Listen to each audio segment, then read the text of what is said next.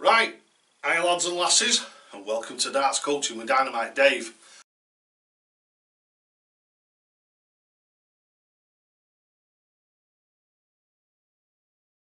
Today I've got a special little video. It's a little bit of a chuck and a chat. I know I've done a lot of live streams lately and I haven't done many instructional videos. I think there's a bank of instructional videos out there that are really good, and they'll keep you going, hopefully, until I can get to the position where I could do more instructional videos as well. It usually is. The first section is going to be something that I'm absolutely, what they say in America, stoked about, which means I'm dead excited. I've actually managed to get hold of a set of darts that I had some years ago that I gave away at Stockport Disability Darts. I'm talking to a few people moving around the room, just mingling like you do, and this little young lad said that he was very impressed with me darts. I like a big old softie, I give him. I wouldn't say that I've regretted it, I haven't, not at all, because it's great to be able to, that must have made his day, his month, but I don't know, maybe even his year or his darting career from now moving forward, who knows. But through Steve Lamore, who's on to somebody who was selling some of these darts, I'll reveal what they are shortly, and I got in touch with this chap, absolutely fantastic to deal with. On Facebook, called Alan Jones. So I'm sure if you find him, he's on a lot of the dart sales and swap sites. He's absolutely genuine, absolutely bang on. I ordered the darts off him, I told him I'd have them, paid him instantly, and the darts were on the way to me within an hour or so. What an absolute start. And he's also sent me some extra little bits as well, which is always nice, isn't it? Right, so let's go over into section 1 and do that little bit of a review now, because I'm stoked up, I'm like a little 12-year-old kid. Right, so let's go and have a look at that right now. Wah! Right, so first of all, let's get a close-up look at the unboxing. The reason I love shot darts so much is because, as I've said on a few occasions, they're like the Lamborghini of darts. You get the Ford of darts, you get the BMW of darts. They're slightly out there, but fantastically innovative, fantastically machined. So much imagination has gone into these, but with an engineering technology behind it, because the darts are still very throwable. As Matt from Atomic Darts says, it's art we get to throw, and these are very artistic darts. These very artistic, they're very beautiful. They come with 100 micron flights, they're 90% tungsten. These are a match weighted dart produced by a top line manufacturer, and that shows in the weight matching. The weight matching on these is down to plus or minus 0.05 of 1 gram. And 1 gram, everybody knows, ain't much weight at all. So these are fantastic darts. The packaging is beautiful on them. Again, really impressive. If you look at them closely, the actual packaging has actually got raised sections on it where the actual shot logo, the Viking, the Drakkar, the cardboard has been pressed from the other side. And it's just these little attention to detail things that make something like a Lamborghini worth £100,000, whereas a Ford, I don't know, a Ford Mondeo is probably £25,000–30,000, and that's the difference. Right, so what we're going to do now is, without further ado, is take the darts out of the box. Right, now these come in the traditional shot way, which is one made up dart in the centre with the flights and the rings in. As you can see, there are punched flights and flight rings which hold the flights into place. Really good on the old shots. They come in like a foam packaging, holds the darts nicely, they're displayed nicely in the case. Probably not the most eco-friendly dart cases. I think some of the clamshell packagings that we have now are a little bit more environmentally friendly, a little bit less plastic in them, because don't forget, we all have our own dart cases now. It's very rare anybody ever takes a bar wallet to the pub with them. It's usually a proper dart case. Right, so first of all, what we're going to do is we're going to get one of the barrels out. Right, so as we can see here, the dart is quite a short dart at 46mm. So it's 46mm, from where the actual point enters the barrel to the back of the barrel, where that little scallop is there, where it drops down to match up with the stem. As we can see here, it's approximately 7.2 millimeters at the back end. This is really okay. Now, I know a lot of people like slimmer darts, but with these you've got a really good grouping opportunity with them because of the actual taper that runs down the front of the dart here. As you can see, it runs right down to the point, and this is what I found with these darts, is I found them fantastic for grouping. The other really great thing with them is the scallop here, which I'm pointing at in the centre of the dart, means that you can pick them out of your hand, out of your serving hand, accurately every time. This just gives you a feeling, as you take them out of the serving hand, you can actually feel that little bit of a scallop in them, and that means that you know where that dart is in your fingers exactly. Right, so now what we've done is we've come in really close, and the reason I want to do this is the essence of shot darts for me, is look at the machining on them. They have technical names for them, but you know me, all I want to do is I just want to tell it as it is and the way that I find it. You've got right. So the thing that I wanted to point out about the shot darts, and this is why I think I rave about them all the time, about their ingenuity, their imagination, the milling quality, the machining quality, the cutting quality, the lathe quality on them.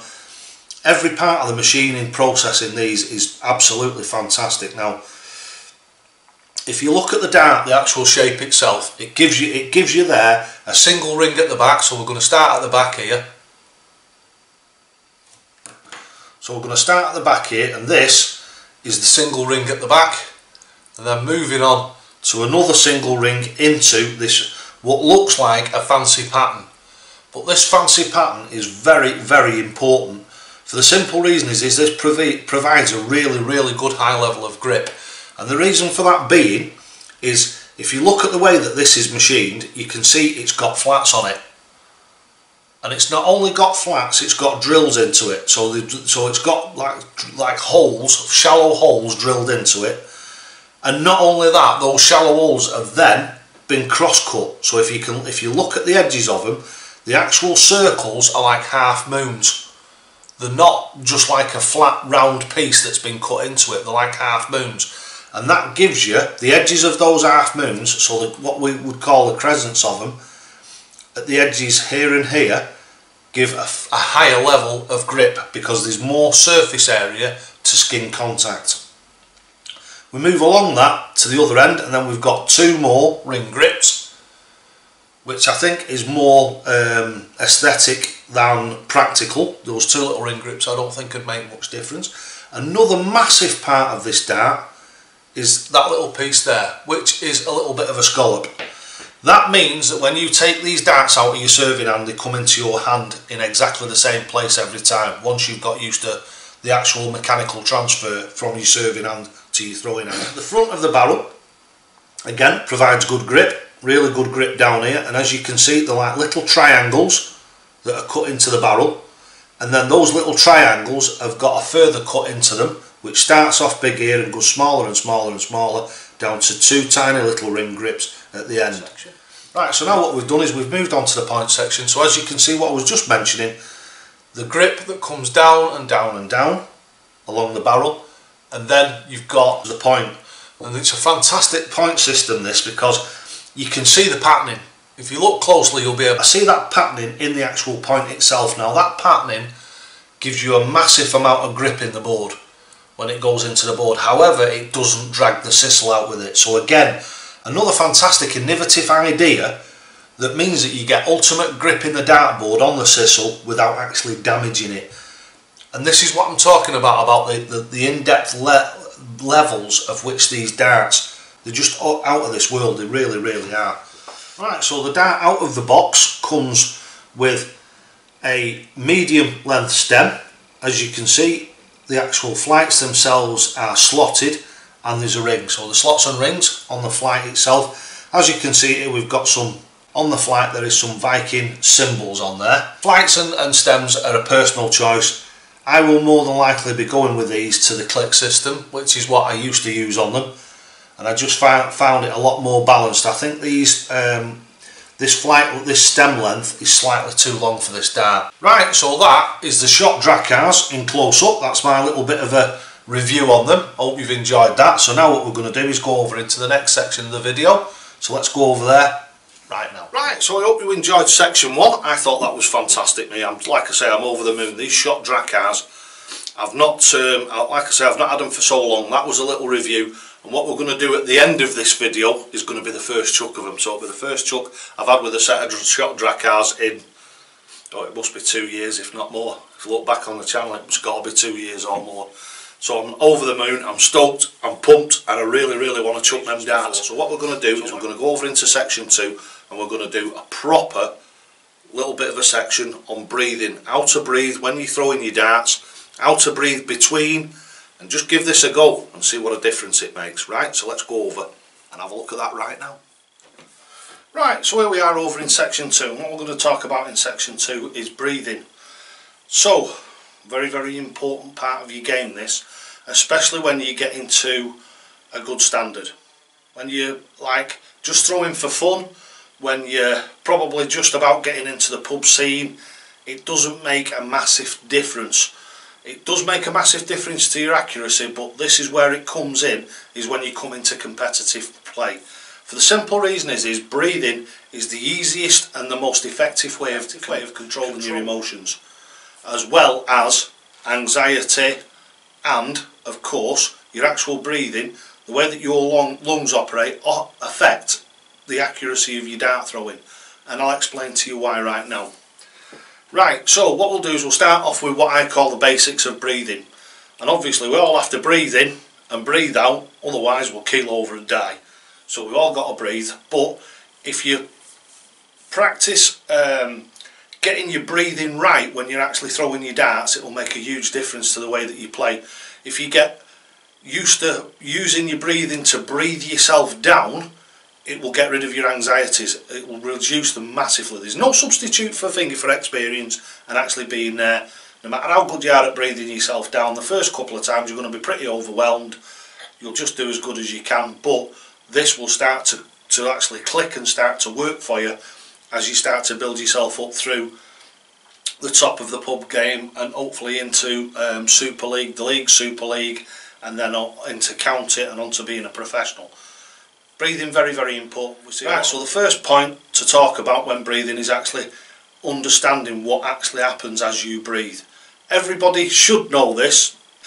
As you breathe in, your chest expands. Obviously, as your lungs fill with air, that's why you have gaps between your ribs.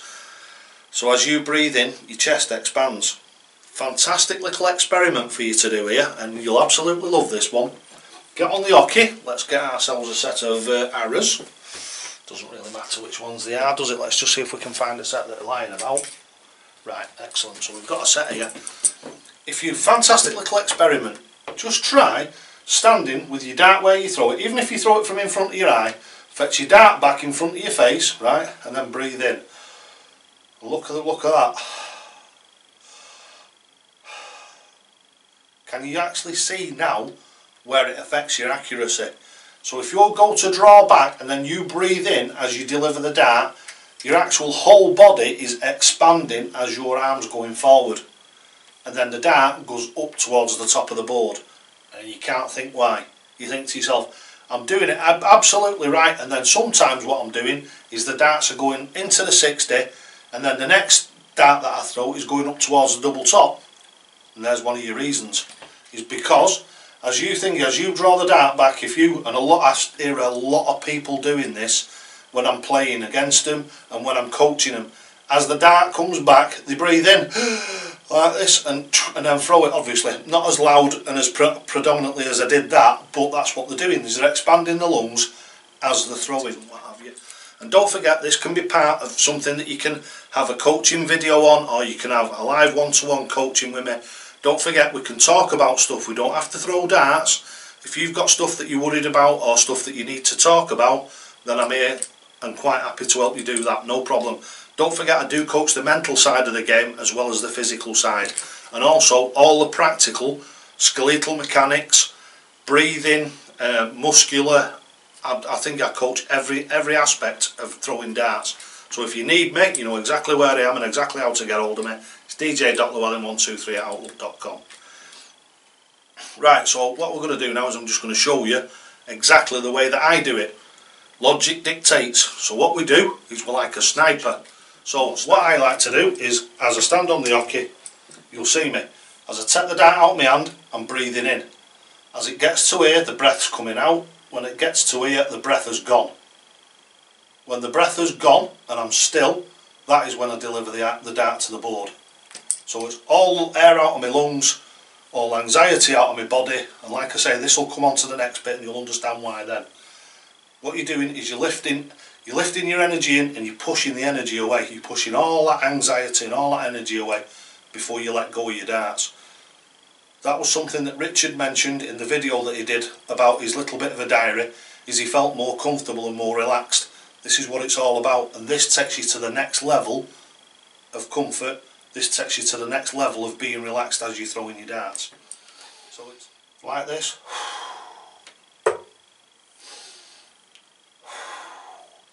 So everything's out of your lungs by the time that you actually deliver the dart to the board. Now there's a couple of different techniques you can use here, and I use two of them. One of them is throw like so, breathe, throw, depending on how slow I'm going. Sometimes what I'll do is I'll breathe right out and I'll deliver 2 darts. And then I'll have a short, shallow breath between dart number 2 and dart number 3. But always, as long as you make sure that all that air is out of your lungs when you throw the dart. Alright, so that is a little bit of a look into breathing while you're actually throwing. The next stage of it is breathing between throws, so when you stood at the back of the hockey, and breathing between legs and sets. Right, yeah. The way that we do this, or the way that I do this, it was taught to me by a martial artist when I was a young lad, and this guy was an old monk, and so he knew what he was talking about. Right, everything. The way to do this is starting off nowhere near the dartboard, nowhere near doing anything to do with darts. What you want to do is you want to sit in a nice quiet room on your own. Yeah, shut your eyes, breathe in through your nose and out through your mouth, and not a sharp breath in and a sharp blow out, a nice steady circular motion. Yeah, so it's in, stop a split second, in, and you'll feel, when you get to that, you'll feel like you're going over a peak. It's like, how can I explain this? Really good way. How your legs feel when they go over the top on your pedals, on your bike, when you're going slow. You get to a peak and then you start coming down the other side, and your breathing's exactly the same. It's that sort of thing. So you're breathing in and breathing out. When you exhale, so when you breathe out, just feel your body dropping. You can feel the energy inside you. You can feel like you're floating down. I suppose somewhat people feel like they're floating down. That's the way I feel. Is what I feel. I explain it as I feel like I'm coming down the stairs. You can picture it in loads of different ways. Really good one to do is what I like to do, and I tend to do this if I'm in a competitive match. Before I actually go to the match, what in between, sometimes in between sets, but very rarely. But if you actually go off and come back on, or between matches, fantastic one this. Sit out of the way, get your eyes shut, and believe me, within 10 or 15 seconds you won't even be able to hear the room around you. Once you get used to doing this, and you get into the swing of it, once you breathe yourself down, you won't be able to hear what's going on around you. And it's an ultimate way of affecting yourself into, I suppose you could call it peace, tranquility, and it just calms you down for your next game. And if you can maintain that during the game, you'll find that your nerves won't get the better of you. Right, so what we do again is, imagine, this is how I do it, you can do it wherever you want. They call it your happy place, right? So it's whatever you like. It could be swimming in the sea, it could be flying in your own little plane, anything like that. But all you need to do is you need to have a destination to get to. And what mine is I'm stood on a cliff top, and there's a set of stairs that go all the way down to the beach at the bottom. At the beach, on the beach, get my teeth in for me gram, on the beach at the bottom there's a sun lounger with a parasol and my favourite drink on the table, the waves are crashing on the shore, and it's just where I want to be. I want to be lay on that sun lounger with that beer in my hand and just relax, just with my eyes closed, just listening to the waves lapping up on the beach and just like allowing yourself just to go to that place. So what I do is I start off, I'm at the top stood on the cliff, and each time I breathe out I feel like I'm going down a step. So every time I breathe, it's in on that step, down to the next step, in on that step, down to the next step, and it's pushing it further and further down, and you'll feel the energy going further and further down into your body and into your legs. And then what you'll do is you'll get into a place there where your breathing will go into a lovely rhythmical circular motion, not excessively silly long deep breaths, but enough to fill your lungs and enough to empty your lungs. Fill your lungs, empty your lungs. Right, so you've got the building blocks of the Dynamite Dave way of throwing, which the early stages are obviously the mechanical stages, and then like the more technical bits of the breathing and other little aspects of it, which we'll go through: serving hand, attitude to practice. A lot of the mental side of the game is, well, the thing with the mental side, and I've said this loads and loads of times, I haven't made a video on it for a while and I probably will do shortly. The mental side of the game is 80% of it. The actual physical side of the game is the easy bit. The hard bit is the mental side, and this breathing is part of your mental side. Also, it affects the physical with the actual chest expansion, but it also plays a massive part on the mental side of the game. So anyway, I hope you've enjoyed this little section, so let's go over now back into the main body of the video. So let's go there right now. Right, so that was a little bit about breathing. What did you think of that? Like I say, it's all part of a structured way of throwing darts. If you breathe in as you're throwing the dart out, you're expanding your lungs. If you stand there and just hold your dart in front of your face where you would normally hold it, even if you hold it underneath your eye, and stand there and take a couple of 2 or 3 deep breaths in, and just look at what happens to your dart as you're doing it. Now if you think about it, as you're pulling it in and you go to throw it out, if you take that intake of breath as you're going out, you're forcing the dart up in the air. As your lungs are expanding, your brain has got to try and compensate for that to get the dart to go where you want it to. Just right, so the first person I'd like to thank this month, and he's had massive contribution into the channel this month, he's been there on the bomb squad, all the other places. He's rationalised for people without me having to say it, because obviously it seems like it's me always that he's saying this is how it is, that how it is, but it's really, really good, and I'm really, really grateful to him. And he's one of the first ones that's actually done like a video reply to having a coaching video. And what I would encourage you to do, what I'd encourage everybody to do who wants to, do the same sort of thing. If you want to say thank you to me, if you want to tell everybody the difference that Dynamite Dave has made to you, all you've got to do is just do it on your phone. Just prop it up on the thing on the side there. Just talk to it like you're talking to me. Send it to me. I will edit it so you don't look daft or anything like that. I'll take all the bits out of it, all the mistakes and everything. Don't worry about that. All you've got to do is just talk to that camera as if you were talking to me. Right? And what I'll do is, everybody who does that I actually feature, I'll send you some little gifts. Yeah, so I think hopefully that's a little bit of an encouragement to do that as well. And yeah, the first shout out is obviously to Richard Evans.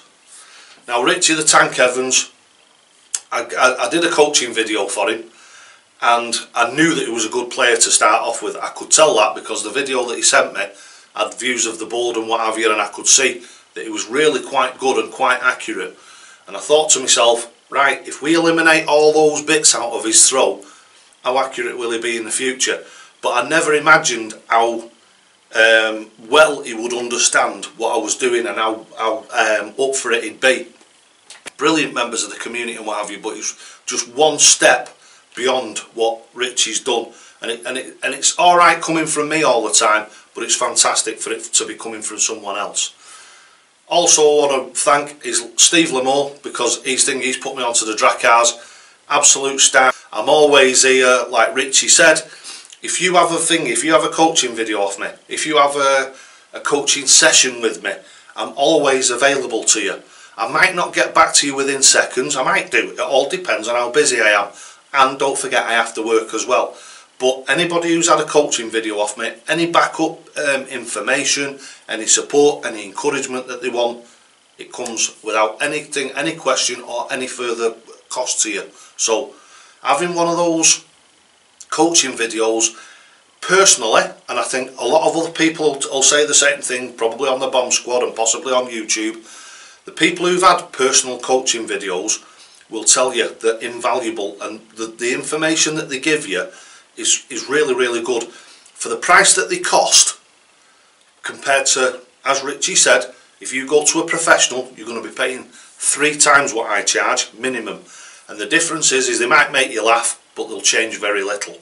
When I give you a program to follow, if you follow that program, and it's been proved not once, twice, not 100 but over 1,000 times, it's been proven that it works. It works, and it makes dart players, no matter what level you're at now, you may take a dip in it, of course, because as we say time and time and time and time again, it's a journey, and you've got to get worse before you get better. If you change something, there is always a dip in performance before it comes back and takes off. Right, so those are the shout outs for today's video. Not forgetting Alan Jones, who sorted me out with the drag cars, absolutely over the moon, very, very much in debt to him. Like I say, moving forward, what I'm going to do is I will contact him again if I want any other specific darts, or what I'll do is I'll keep an eye on his channel, and obviously people who help me and people who are good to me, I'm always good to them. Right, so what we'll do now is we'll go over into that third and final section where I actually get to chuck them drag cars, and boy am I excited about this. Right, so let's get on with it, let's get over there right now. Right, so what we've done is we've made our way up into the studio.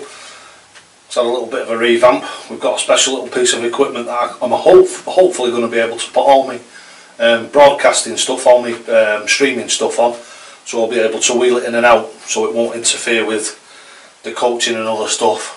Mount the cameras on it and everything, just put it into position and broadcast straight from that, fingers crossed, but we'll see whether that works out or not.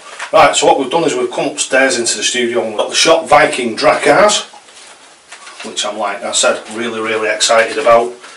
Get these out of the packet. So we've shown you these downstairs, we've done a little bit of a review with them, and now we've got the Shop drag cars out now, and what we're going to do is swap them for the original flights and stems, so we don't do any damage to them, because I shall be keeping these for years. I shan't be giving these ones away, I shall be keeping them. Right, so let's have a look and see what we can put on these.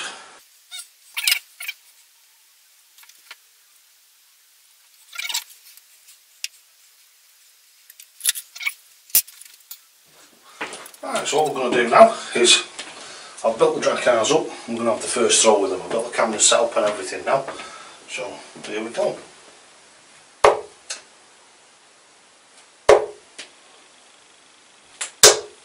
$100 for the first 3 arrows. It's really strange, they don't feel anything like the darts that I've been throwing recently, as you probably expect because of the shape of them and what have you. But they just feel very familiar, if you know what I mean, very comfortable. Very impressed. Like I say, I think I'd like a little bit of a shorter shaft on them, and probably the click system would probably be the best system, because that's what I used to throw with them. And yeah, I'm happy.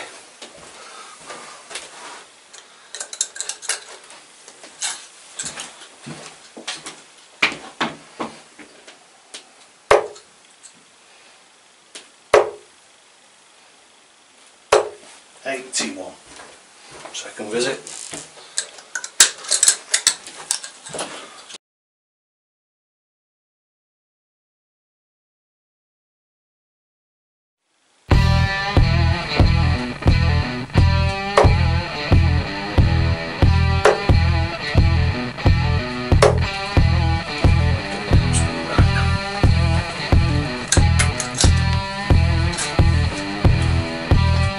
Down speed requires for it to slower, I think, because they're really weighty possibly.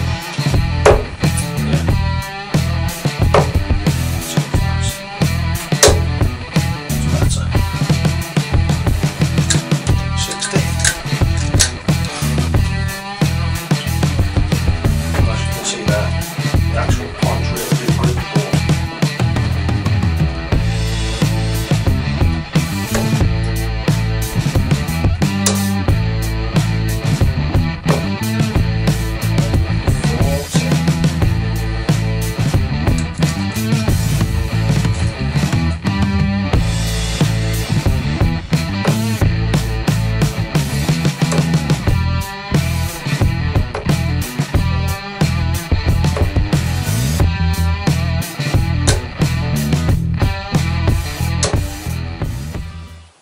Right, so what we'll do to finish off is we're just going to have a little quick game of 301, and we'll close that off and we'll see over the next couple of weeks and what have you how we get on with these. I really like throwing them, but obviously because I've not thrown them for so long they're not going exactly where I want them to. I think there's a slight difference in arm speed that I require or something.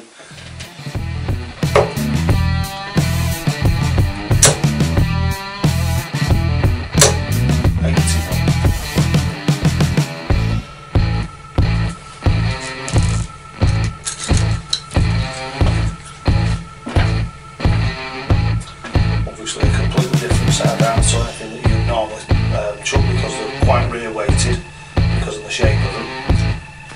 But like I said, really nice to throw.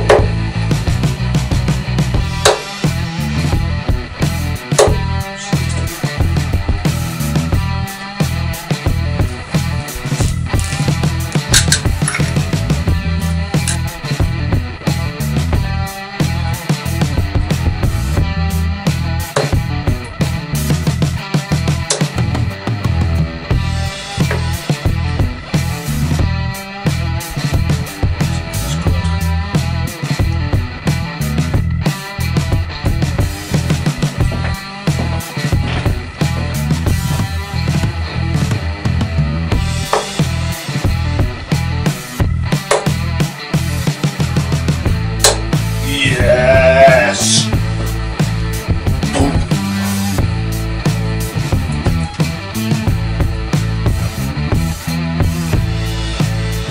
The Dynamite Dave way with the Dracars. Loved it. Right, absolutely fantastic video. Really enjoyed doing this. Nice little game of 301 at the end there. Right, brilliant stuff. So thanks for watching Darts Coaching with Dynamite Dave. Don't forget, you'll only ever get out of this game what you're prepared to put in. And always, to the hockey.